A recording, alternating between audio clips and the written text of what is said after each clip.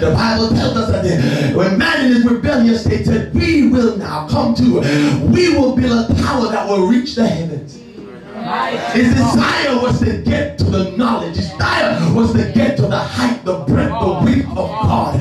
The level that is unattainable. Man has always seek to find God. Mighty God. The Bible said of this God that there's the multiplicity of him. The Bible said in John, amen, that he's the beginning and the ending. That he's the first and the last. That means he's the only wise God. There's no other God beside him. This God said, I look to the east and I look to the west, and there is none other God beside me. I am the one who spun the heavens with my own finger. I am the one who had the plan. I am the one who put the plan into his discourse. I am the one who said, I'm going to make man, and I'm going to make him in my own image, after my own likeness. Something that God did that is profound. He made me in his own image. In other words, he made me to represent him. He made me to be like him. And so because he's a God who's creative, I am creative. Because he's a God who knows all things, I desire to know all things. There's something about the power of God that's attractive. Yes. That's right. There's something about the power of God that when you have it, you become distinct. Yes. When you possess this power, people crave to know it. Yes. That's right. That's right. A few days ago, my older sister Nicole called me up and she said, Pastor, I need a certain book, a certain study that you have. And I erased her off the phone. I said, no, you can't have that. She said, can I have it, Pastor? I want to look at it. I said, no, you can't have it. You can't just walk in and take this glory that God gave me. I called and apologized after. I said, you can't just get this glory. You got to first walk with me. Help me now. You got to first suffer with me. You got to first go through the struggle that I go through. You got to go through the hardship. And when I'm cast away, you got to be cast away beside me. And when I'm lifted up, you got to be lifted up beside me. And when I'm down, you got to hold my hand. And when I'm happy, you got to praise God with me. And after a while, then I'll release. All right. All right. All right. Amen. Can't get this so easily. And the Bible said in the book of Genesis that there were two brothers named Cain and Abel. The Bible said that they wanted something from God. They knew that God had something that they wanted. The Bible said that they went to God, Sister Nicole, and they brought their sacrifice.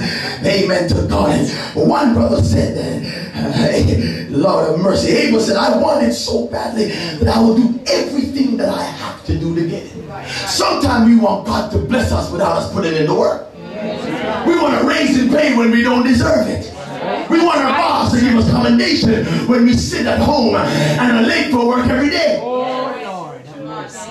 Lord help me now. I don't feel good, but I'm still pushing. We want God to elevate us. We want God to bless us. We want God to lay his hand upon us. You are my son without any trials. The first time you go to trials, you start complaining. You murmur, you complain, you whine. Where is God when I need him? No. But Abel said, I'll do everything that I have to do to get a hold of this God.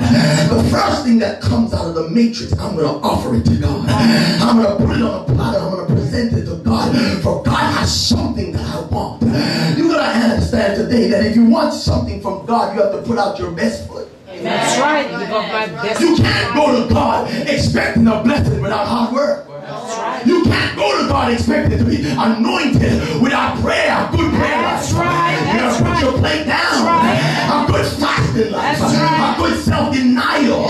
When you present that to God, it comes up before him as a sweet smelling savor. Blessed be the name of the Lord. Lord. Help me this morning. Man has something in him that desires greatness. A few weeks ago, we read it in the news about a Quebec doctor and 6 of his colleagues who wanted to climb a very high mountain in the Himalayas. In Naples, they went up to Naples, it's a journey, and they wanted the pinnacle. They wanted to get to the pinnacle, and they climbed, and a great avalanche came down and destroyed. But it's not the avalanche, but this doctor already declared that he'd rather die but he has to get that passion, that thing that he desires. He said, I wanted to pinnacle that mountain. I would fight, I would climb, I'll do anything to get to the top. Man has in himself a desire to reach beyond the unknown, to get to somewhere, a place where he has never gone before. That's why they created the movie Star Trek. And Star Trek theme was going to places that no man has ever gone before. There was another news the other day about a swimmer. She tried 7 times to swim from Florida to Cuba. She tried and she tried, bitten by everything in the water, frostbitten, but her determination is to get to Cuba. She hasn't made it yet, but she said she'll try again. We saw Neil Armstrong in the 60s who decided that he is going to get to the moon. And the whole NASA program said there's something out there that I want. There's something out there that I need, and I'll do anything to get there. History tells us that they did it, and they got to the moon, and Neil Armstrong walked out, and he hopped on the moon, and stuck his flag and conquer. We got there.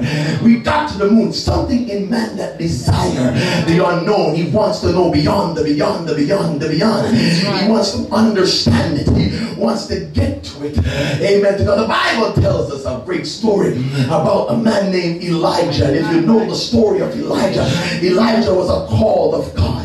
Elijah was an anointed man of God. God, the Bible tells us that Elijah stood for the principles of God. Elijah went up to the mountain and fought against Jezebel and her prophets. The Bible said he did that which God desired him to do. He killed all of Jezebel's prophets. The Bible said that he reformed Israel.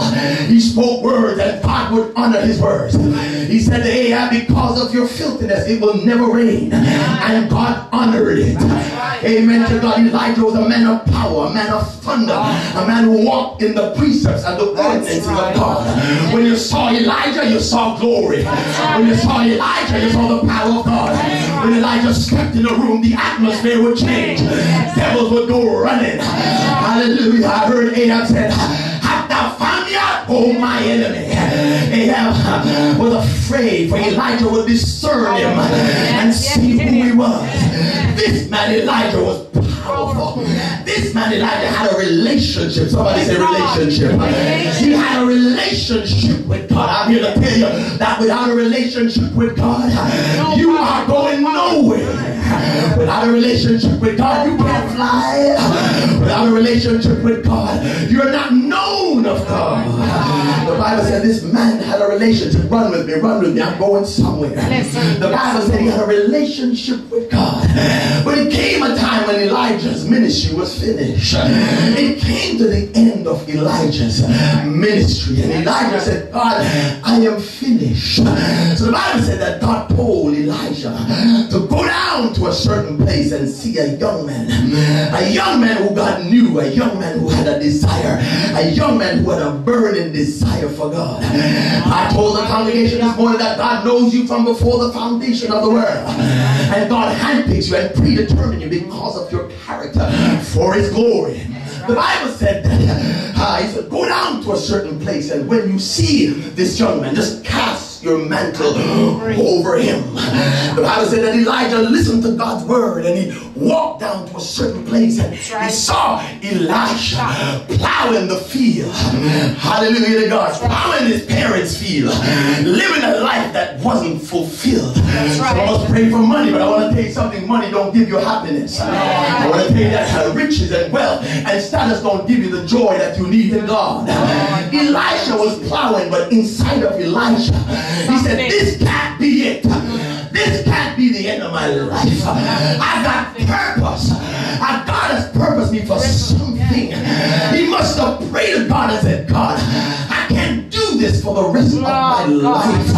The Bible said as he plowed, as Elijah went by and put his mantle over him. And as he put his mantle over him, the Bible said that he dropped the plow. He grabbed one of the oxen and chopped it up, made a sacrifice, ran to his parents and said, Mama and Dad, I gotta go. For there's something in me that desires something greater. There's something down in me that's burning for something greater, something higher, deeper yet I pray, and higher know, said, God, there has to be something. And when the day came, Elisha left all. Some of us can't leave some, much more all. Ah, God. Some of us can't leave a relationship that God did not sanction. Some of us can't leave the certain job that God said to walk out on. Some of us can't leave the simple thing, yet we want God to bless us and entrust us with the big thing. Somebody pray for me. Help me now. Some of us want God to bless us profoundly in inner parts and the outer parts. But we don't want to do what it requires. The Bible said he left all.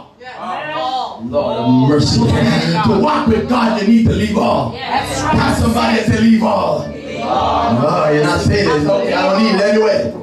Elisha left everything that he knew. He left it all. He said, I gotta follow this man. I gotta follow him. For when he passed me by, something touched me. And oh, the joy.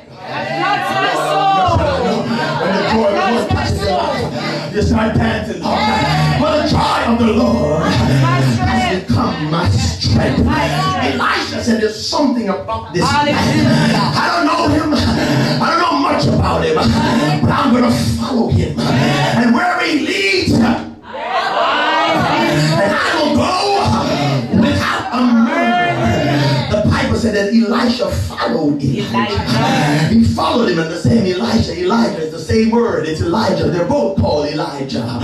Elisha, for preaching's sake, said, I'm going to follow Elisha. Amen to God. Wherever he goes and whatever he does, I'll be a student. Hallelujah. But I know I can always be a student forever. But I got to start somewhere. To be a great leader, I got to be a greater follower. That's right. That's right. Some of us want to lead, but I've never followed. Help me now. Some of us want God to put us in leadership position, but we have never been obedient. Lord, help me now. Can I get radical? Some of us, God, want God to put that kernel thing on our chest and our shoulder when we haven't even been on the battlefield. We have never fought a devil once in our life. We have never been cast down. We've been pampered, and we want God to bless us. God don't work in that way. So when you're going through your trials, don't get down. The Bible says, lift your head up high and say, hallelujah. Come on, tell somebody hallelujah anyhow. It doesn't matter what trials I'm going through right now. I know the Lord will make a way. I don't know how, but somehow. I don't know where, but somewhere. Some door will come open. Some window is going to fly open. The glory of God is going to fall somehow. Help me now. I'm feeling it now. Trouble, you gotta go. Trials, you gotta go. Sadness, you gotta go. High emotions are taking you out. Fret not thyself. Fret not thyself. I will lift up the bloodstained banner. For God I live. And for God I die. Elisha, wherever you go, I'm going to follow you. But I got a burning feeling down inside of me that tells me I ought to be something in God. But I need to follow somebody, Sister Journey. Somebody that will teach me. Somebody that will hold me. When I fail, somebody that will lift me up. Somebody will hold me and say, don't worry about it. Everything is going to be all right. And I don't need nobody to tell me. I got Jesus. Hallelujah. And so Elisha now decided, I'm going to follow this man. But this man has something. But he touched me. There's a power of God that's on the inside. But when it touches what's on my inside, it will activate the power. It will release the anointing. And I will grow into what God wants me to be. But I want to tell you something about following. You got to be calculated. I was telling my supervisor, my directions the other day, I said, look, don't think I sit in this office and don't watch you. I said, I've studied you, I've analyzed you to the core. She wants to know what it is. I said, I can't tell you that. But I'm watching.